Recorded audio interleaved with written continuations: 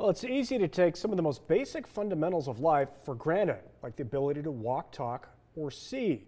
Well, for Betty Nolan, sight is not the only obstacle in her path. Our Timber Schumann shares how electric scooters randomly left around town are affecting Miss Nolan. It's a problem. I've lived in this apartment for 5 years. Betty Nolan moved back to Grand Junction from Texas after losing her husband and most of her sight. I have what they say is 5% of my sight. I have no peripheral vision.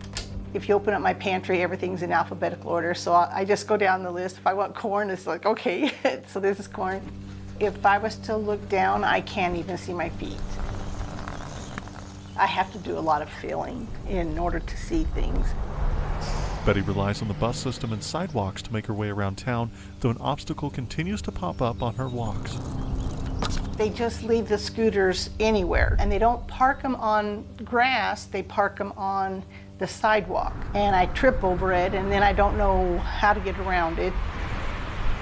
I walked my dentist just the other day, and I ran into 3 of them. Scooters have been widely used, which is really exciting. City of Grand Junction Community Development Director Tamara Allen says since the Lyman Bird scooters have been such a hit, City Council is looking into letting other vendors sell in the valley.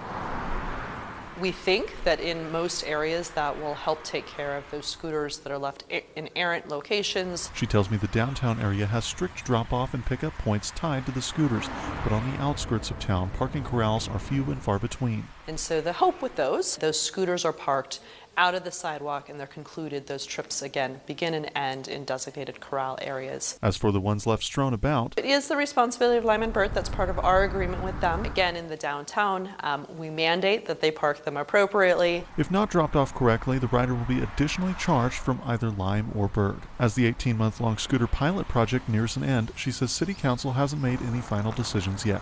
I'm hoping that somebody can do something about it. Timber Schumann, KREX. If you choose to ride one of the scooters, city officials ask that you please leave them out of sidewalks and pathways. In other news,